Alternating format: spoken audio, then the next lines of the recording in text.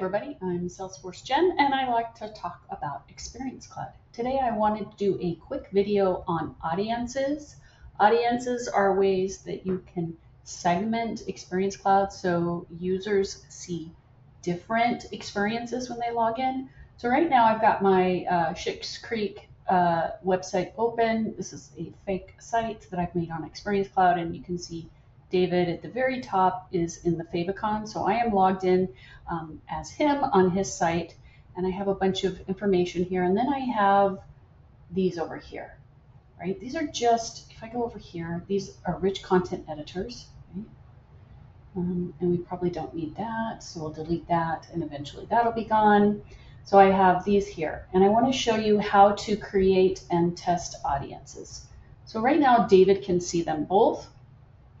But if I go to the contact record, I have created two new fields called audience 1 and 2. These are checkboxes. And this is a very simple way to create an audience. You can use other logic, but I wanted to give you a use case. So if I look at David's contact record here, I put them up here. There's a section called test audiences that I'm using. And this is test audience 1 and 2. So I want to set it up to only show if maybe a checkbox is checked. So the first thing is, let's go over here, and I'm going to go to this. After whatever component, it could be rich text, it could be HTML, it could be whatever component you want. When you click on it, you have this option on the top right. It's a little caret, it says show more. When you click that, for me, it's on the top right. Sometimes it's on the top left, but you can go to audience and click assign. Now, if I already created my audience, I can just assign it, but I haven't. So I'm going to say new audience, and I'm going to call this test audience 1. So under these conditions, we're going to say if you're looking at the user record, which I see right here, and I had put that on the contact, and then I called it audience 1. So if audience 1 equals false, I want this to show. So we're going to save and assign that. And that is, let me show you what that is going to look like. We're going to hit publish. Publish is save. If you're in the builder, you should be familiar with this. If this is very new to you and you don't know what you're doing, go back to my other playlist where I show you how to create an Experience Cloud site step by step. Okay. So right now they're both showing because this one doesn't have an audience. This one will show if it's false, which right now it's not checked. So it's going to show for David. But what happens when we go to David Rose's contact record and we make a change, right? And we're going to hit, looks like I need to update the settings for this. Okay. I think it's my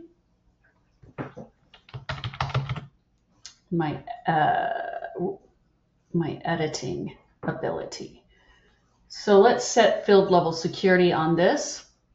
And it's kind of neat that this happened because I want you to be able to see that there are little things that you need to be able to do. Looks like we're here.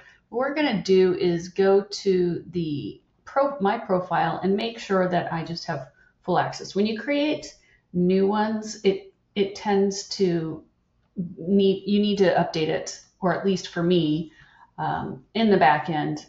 It doesn't always happen. I don't know what the rhyme or reason is, but we're going to go to the object, and we called that it is the contact object. So we're going to pull up the contact object and right here, and make sure we have access to that field to edit it. So I'm going to wait for this to come up, and then we're going to add that. I'll pause while we're waiting. Okay, so I'm here, and I noticed I do have read and edit access.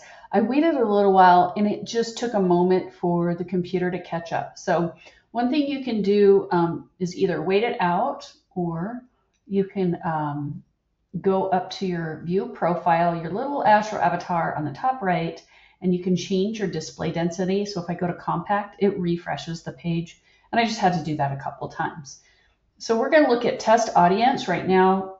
It's set to false, so David sees it. But if I go back to his record, let's change it to true. And I told the audience not to show it if it's true. So let's refresh the page and see if it's gone. See how that's gone now? Now let's go a step further back into the builder and let's create an audience on this one. So each one can have their own audience, or you can assign a page audience.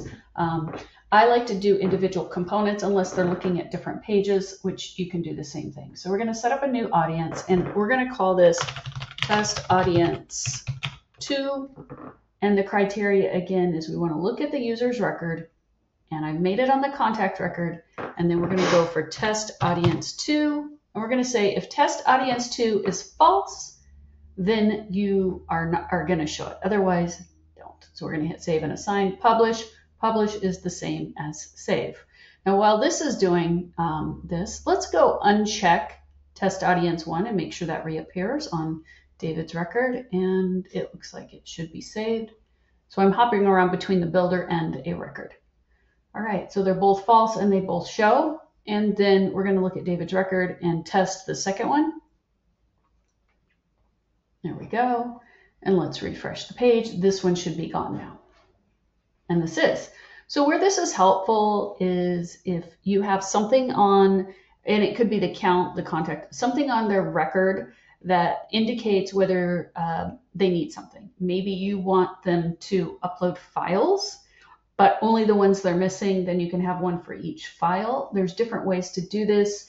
You can use HTML buttons, and then you just set that up. And then maybe I want to change my audience so I could actually unassign it or edit the assignment.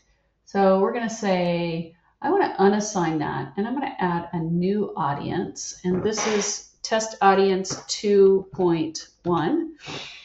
And we're going to say, we're going to look at the user record back on that box again, and then the test audience 2, but we're going to say we want it to be true. If it's true, then you can show it. Publish.